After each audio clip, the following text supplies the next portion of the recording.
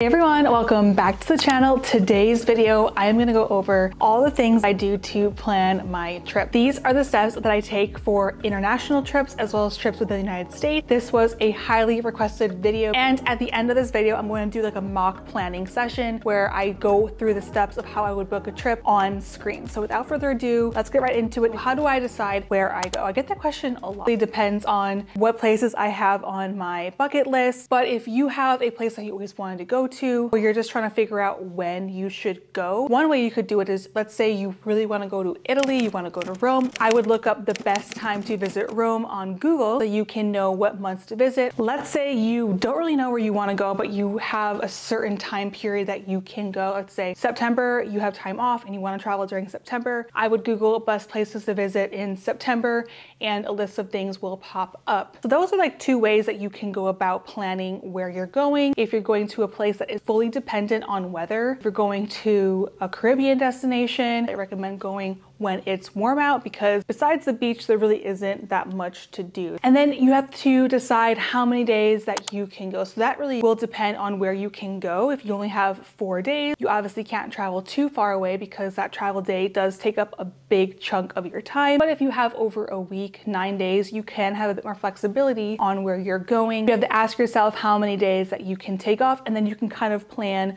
a trip based on how many days that you have. That is the pre-travel questions that you need to ask yourself. And now let's get into booking flights. I love booking flights. I find it fun and exciting. And the platform that I use for booking flights is Google Flights. I love the features that they have. You can search where you want to go, or they have an option where you can search anywhere. And so if you have flexibility or you don't really know where you want to go and kind of get some travel inspiration, they tell you when a route is at a good price. They tell you if it's an average price, high price, low price. If it's low, I would recommend booking it. You can also search by preferred airline. But basically, I think they took all like the best features from Skyscanner and all of these like airline apps and they put it into one. So I highly recommend using Google Flights. And another tip with using Google Flights, and I get this question a lot, like how do you know when to book a flight? Don't book your flight too far in advance. Like let's say it's summer and you want to go to Italy next summer. Don't book your flight right now. I would wait. I like to book my international flights like around 5 months, 6 months. I'll start looking 5 months in advance. They do offer though like good deals, maybe a month in advance. So if I wanted to check a flight right now, and I'll share my screen. Let's go to Google Flights. Let's say, for example, I want to go to Rome. I can see right now it's the 14th. Obviously, if you want to go to Rome this weekend, it's very expensive. But if you look at August, there's some better deals. We have a flight on the 29th as it's highlighted in green, which means it's a better deal. Your round trip, let's say you did it until the 6th of September, it said $585 round trip on this airline called Norse. I've actually never heard of it, but you can also see different carriers for that specific flight. I fly One World, so if I were actually searching, I would go to airlines. This is how you can pick a specific airline. So I like to fly One World, and then if I'm going to Rome, for example, I would do a nonstop. So you go to all filters, press nonstop, and then there's usually only one flight out from New York to Rome. So for this airline specifically, those 2 days aren't the cheapest, but like let's say I really wanted to go. As you can see, if I'm booking for this month, it's very expensive, but there's like a gem of a price. August 8th to the 16th, it's $615, not bad. And you can book that flight. And now you can see on the map when are good deals. So September, it looks like there's some great deals. This is giving me ideas. See, this is why. Go on Google Flights, play around, you can see what is a good deal. Like October isn't loading for some reason. So October is more expensive. Now you can see the average of October. It's over $1,000 for a round trip. So you get the hint with that. So let's say we're gonna let's go to Cancun. We all could use a Caribbean getaway. So let's see how much it would be in August. It gets more expensive. There's a better deal though right here. September is pretty good. Once you see these green, that means like you're in a really good place. So now you can see like what is the average price for that specific route. So it's a really great way to see like how much it should cost, how much is it good. So obviously a good price would be under $300. So when you're looking and you find a flight for under $300 for this specific route, I would go ahead and book it. If it's $350, it's not a bad price, but right here we have, you know, $400. Now it's kind of getting more expensive. And oh my gosh, do you see this? February 15th. Maybe it's a Valentine's Day weekend, so that weekend is a bit more expensive. So this is just a great way to kind of travel, plan, and forecast for yourself when you are booking flights. Now let's test out that anywhere flight, New York anywhere, and we can do specific dates or you could do flexible dates. But let's just keep these 8th through the 16th. You can see throughout the world what is a good flight. Like maybe you want to go somewhere, you don't know where you want to go, but you don't want to spend too much money on a flight. You can use that feature to kind of get some travel inspiration to see where you could go. And then if you wanted, you could just do flexible dates. So click your date, do flexible. Let's do a weekend in October. Let's see where we can go. What's good? Miami is looking good. Aruba isn't too bad. And Aruba has good weather all year round. We have Boston. So anyway, you get the hint. And again, you could do your favorite filters, non-stops, and you can pick your preferred airline with that. So that's how I kind of play around with flights. I hope that was helpful. Now let's get into booking hotels. I like to use booking.com to book my hotels. They have a really great map feature. I like their search features as well. You can pick a budget. Let's just do Rome, for example. We have our date. Here's why I like to use booking.com. I feel like they have a really great search feature. They pop up naturally. It's just like a random list of like their featured hotels. You can pick your budget. You can also do different features, breakfast included. You could do a rating. For me personally, I like to do it on a map because I'm a very map visual person and I like to pick a balcony when I travel, especially in Europe. That's not really the case for US travel. And now we can show on map.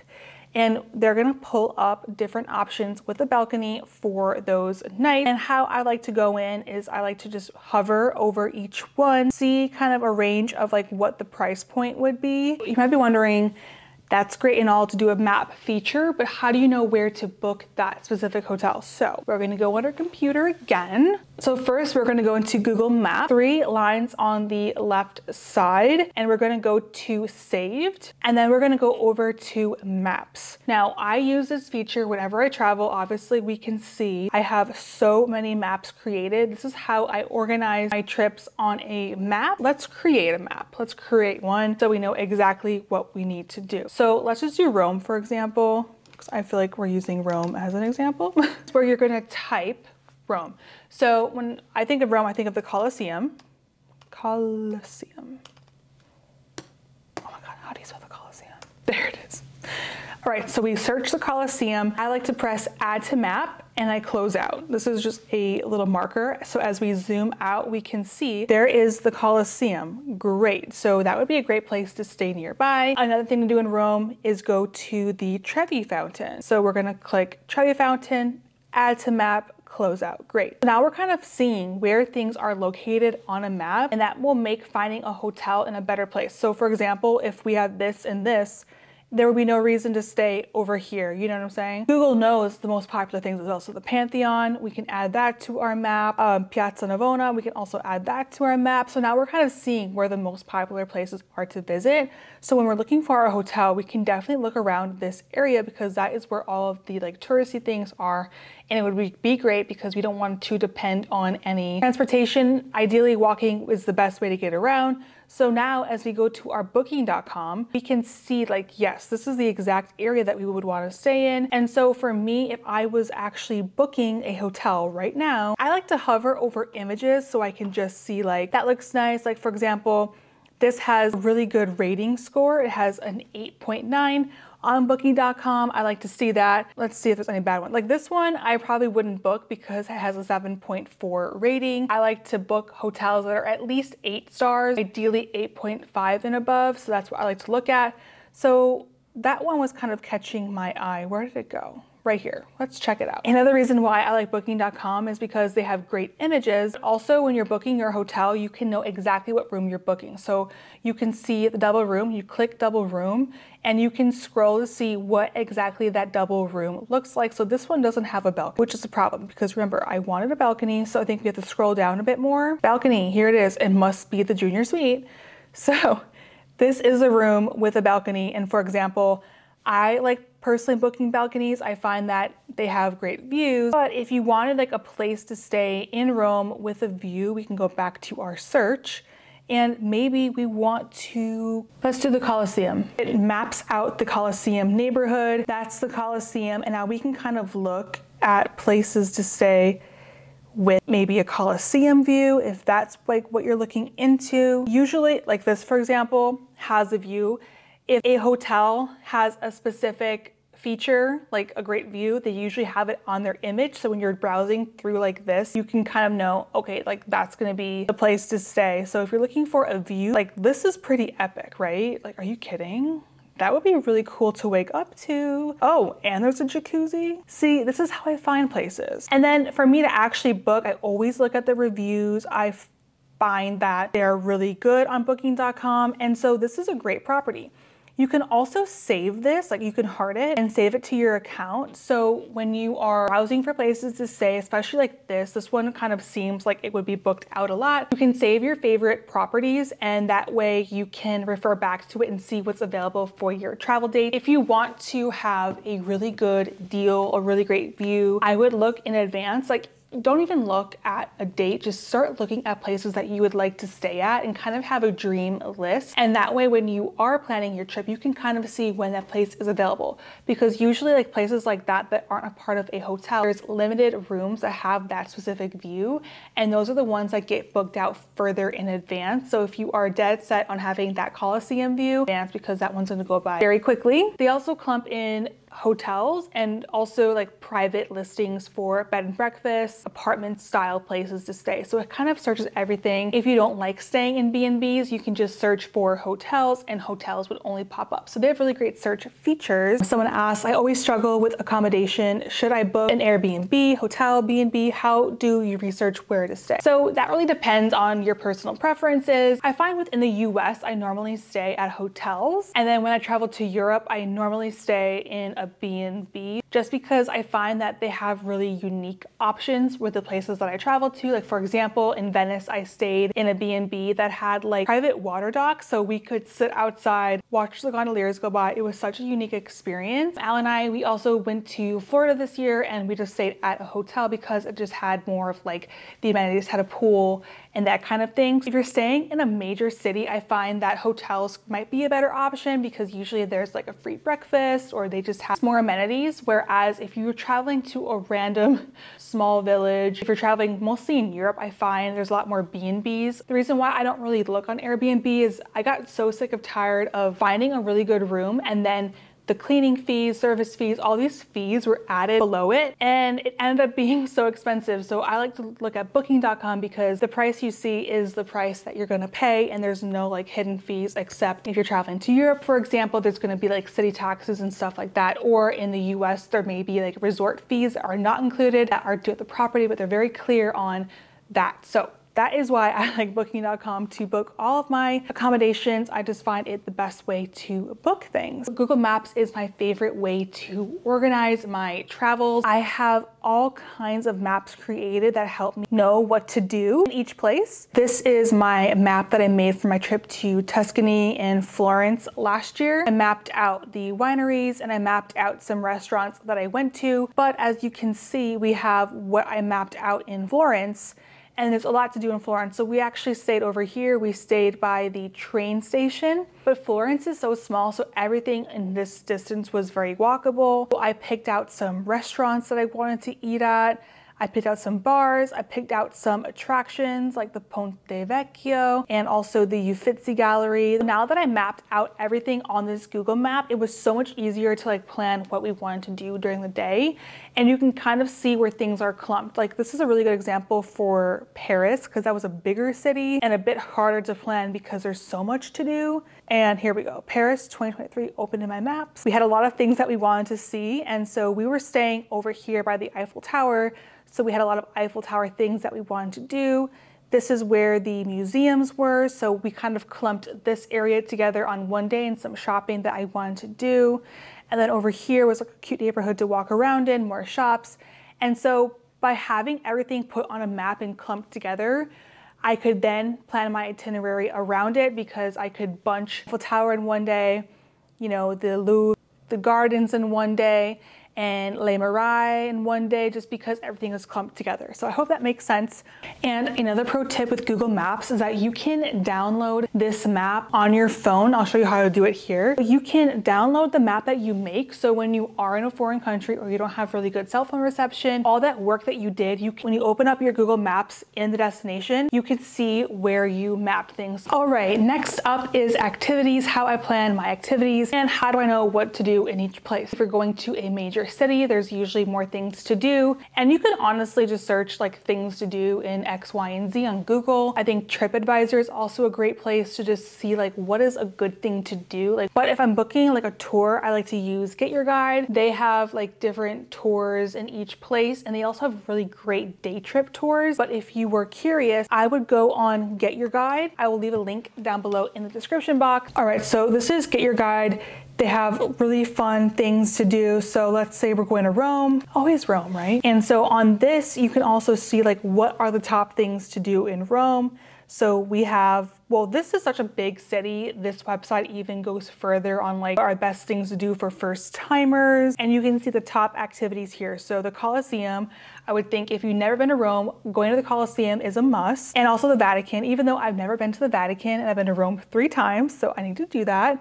And look, there's even a guided tour from Rome, Amalfi Coast Postal Town day trip with a coastal cruise. On this website alone, you can see all the different things that you can do in Rome, like a Rome street food tour with local guide. That would be something that I would like to do. We want to do it. All you do is pick your date. Let's say we're going in August and we book, and there we go. There's 2 starting times. So that's how I would book activities. They also have an app, which I find really helpful. If you are gonna book a lot of tours, I would download the app. You can see all of your upcoming tours in one place. Not only do they have like European like things to do, they also have things to do in the US and all kinds of different places. Pre-booking activities. Should you pre-book? Yes, I think you should pre-book. I pre-booked everything for my trip to Paris, and I went in April and it was so busy. So if you are going to an extremely or busy place, and when you pre-book your tickets in advance, you don't have to wait in line to buy tickets. I know for the Louvre in Paris, bought our tickets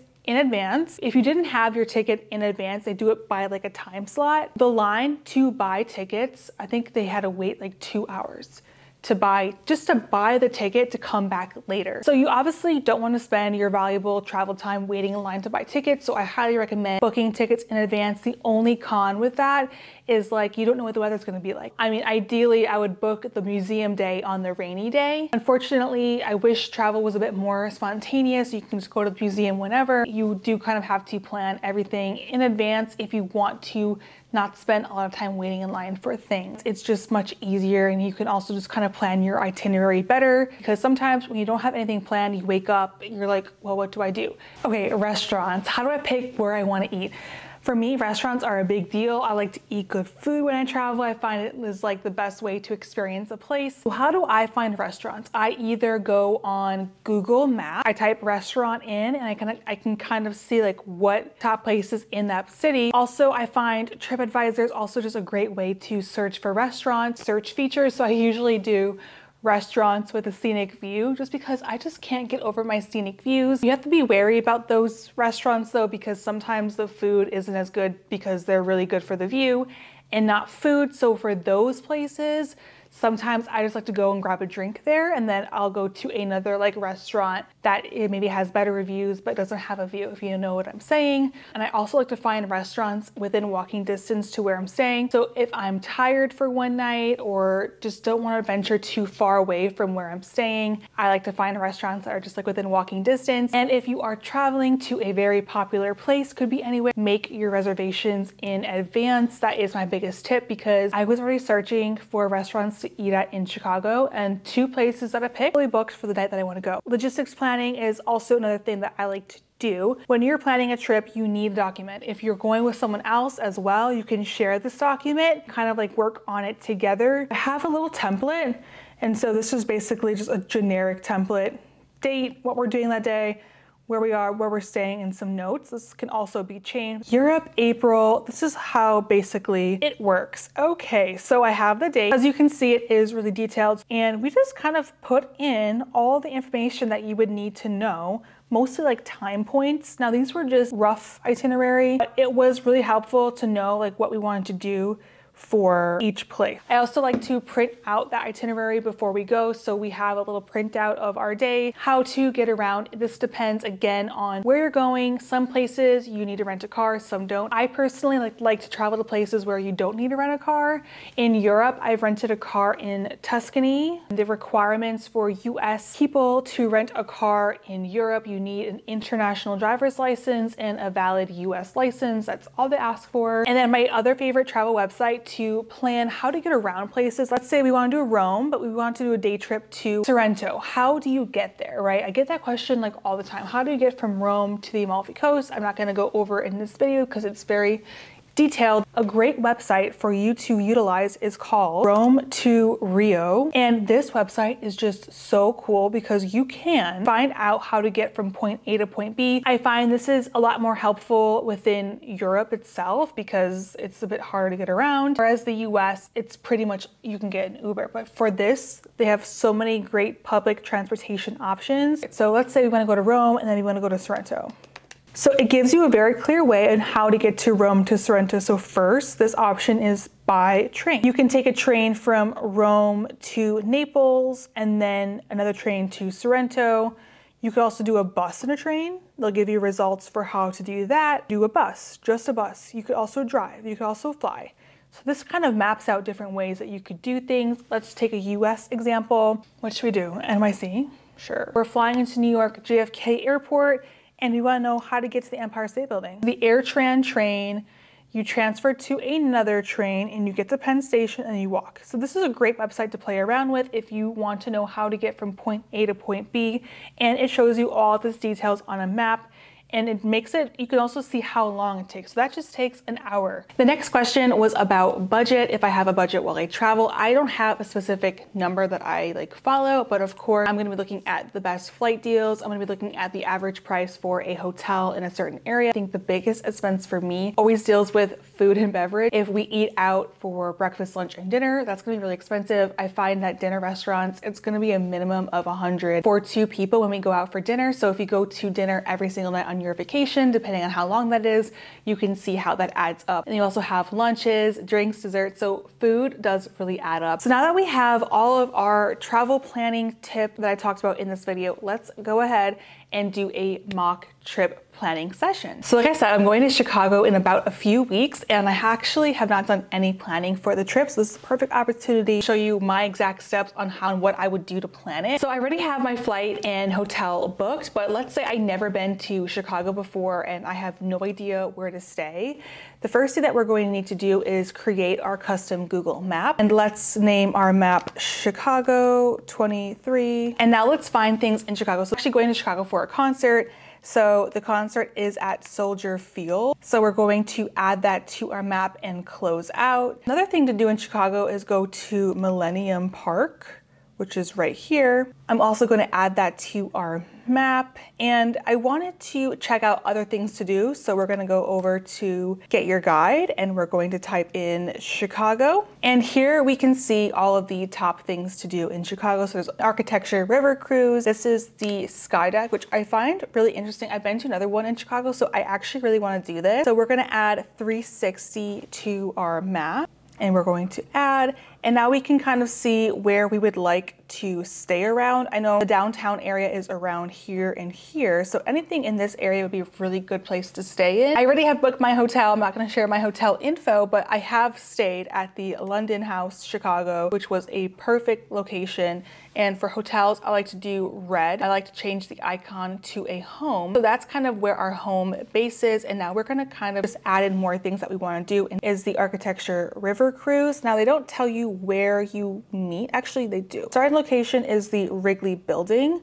So if we want to go ahead and do this river cruise, I'm gonna add the Wrigley building onto our map. And it's seeming like our hotel is in the perfect location. If I want to book this architecture river cruise, I'm going to just select our date and check availability, and it seems like they have all day long, so that's pretty cool. We can add to cart. Maybe we want to find some restaurants nearby our hotel. Chicago restaurants, and they always pop up like some popular ones right at the beginning, but if we go into our map, we can kind of just zoom in and find some more popular restaurants, like the Purple Pig restaurant.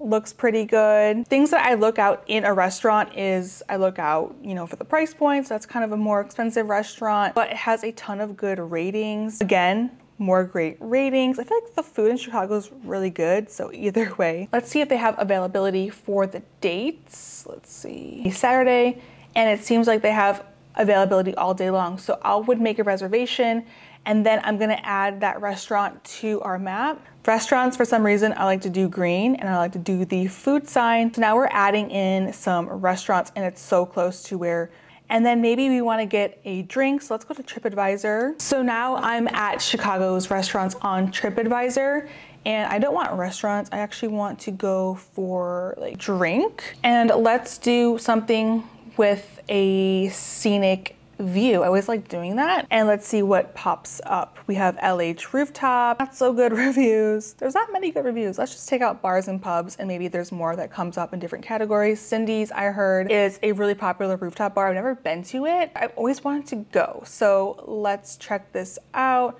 I probably have to make a reservation, but let's just add Cindy's on our map. And it's very close by, which is awesome. For drinks, for some reason, I like to do purple and a martini glass. So now we're kind of building out our custom map. We have all the things that we want to do. Now it's time to put it into our itinerary. So I kind of started already. This is just a template. You could do this on a Word document or Excel spreadsheet. It doesn't matter. I'm just inputting our travel information. But once we arrive into Chicago, I always like to figure out how am I going to get from the airport to downtown. So let's go to Rome to Rio and just see how far away the airport is. We're flying to O'Hare, and we're going to the London House Chicago, and let's see how we can get there.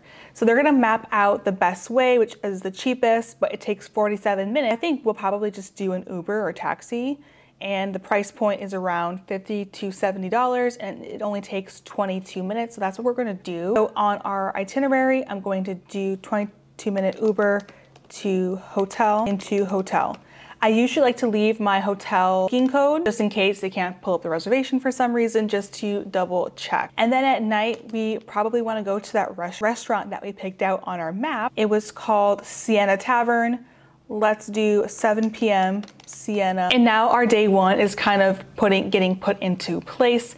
The next day is our concert, but maybe we want to do that observation deck or the river cruise. So I'm gonna do 9 a.m. river cruise, and maybe after that we could do the observation deck, maybe at noon. How far away are those things? So we could even do the Wrigley building and the 360 Chicago. What is it called? John Hancock Center. And now we can see how far away that is. So we could, to walk, it takes 14 minutes. Taxi doesn't really make sense because it's very busy. So a 14-minute walk. So we can kind of plan out how much time we would need in between the river cruise, which is an hour and a half, walk into the observation deck for our ticket time. So that's a great way to use Rome to Rio, and then that night would be the concert. So that's how I would build out this itinerary. So that is the exact way how I plan my trips. I hope you found this video helpful on planning your trip. Let me know if it was. I would love to hear your comments down below. I'm going to continue working on this Chicago itinerary. With that, I hope you guys have an awesome day, and I will see you in the next one. Bye.